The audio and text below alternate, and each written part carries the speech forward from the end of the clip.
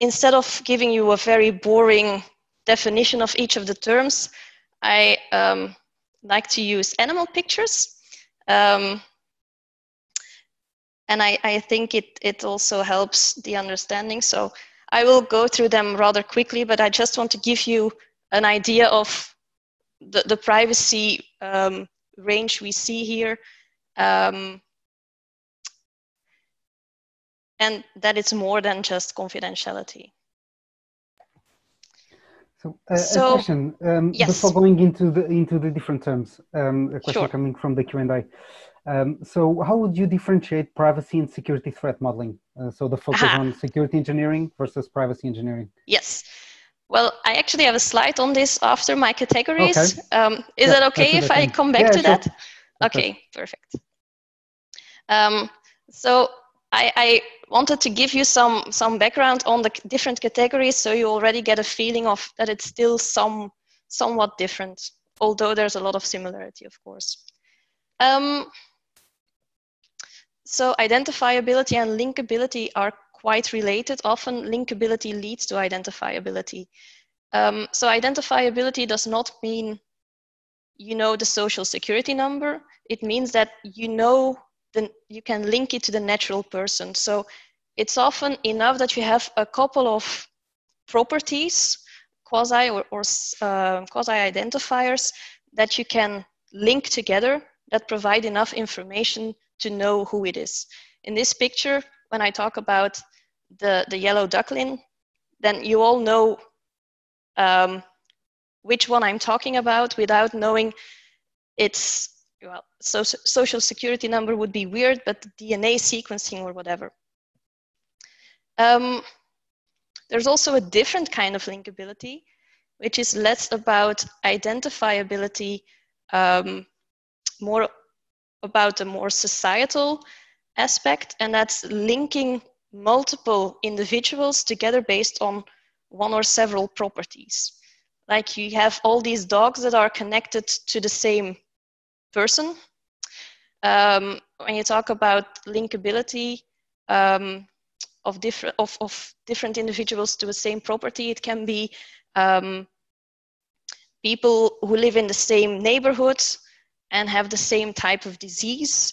That could have some impact on the fees that an insurance company would ask because certain areas would have a higher risk of a certain disease. So that's more the societal impact than an individual privacy impact.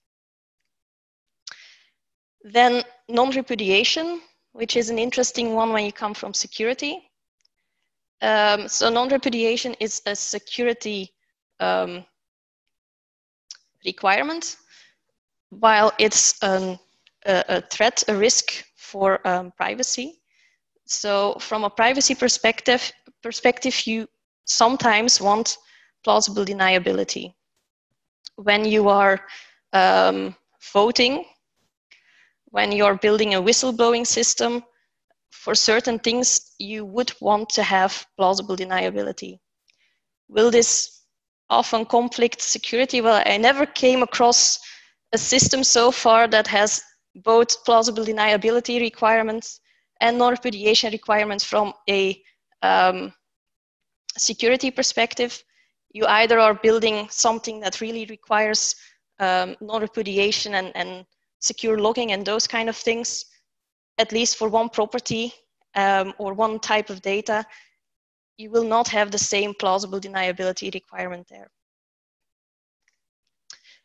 Detectability, for the security people, it's kind of related to side channel attacks. So it's detecting that something is there without actually having access to the data, but you can deduce a lot of information from it.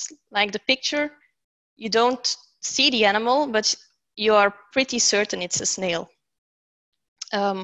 So the typical example there is that when you query a database and you don't have permission for the files, depending on the access control system, it will just say 0 found, or it might return the result saying 3 files found, but you cannot access them.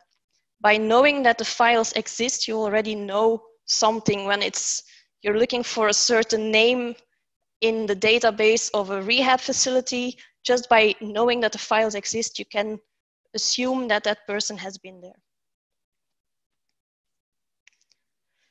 Okay, so disclosure of information. This one is borrowed from Stride. It's a security property, which is also important for privacy, and it's basically about protecting your assets, access control, encryption, those kind of things. And then you have the more soft categories, which are unawareness and non-compliance. So it's related to transparency to the user. It's related to legislation, privacy and data protection legislation. We kind of shifted in LINDDUN GO, where we have unawareness being more about data subject rights. So in addition to transparency, it's also related to intervenability. And also in LINDDUN GO, the non-compliance really shifted to the processing principles. So just already some heads up that there might be a change when you look at the LINDDUN knowledge base and the LINDDUN GO knowledge base.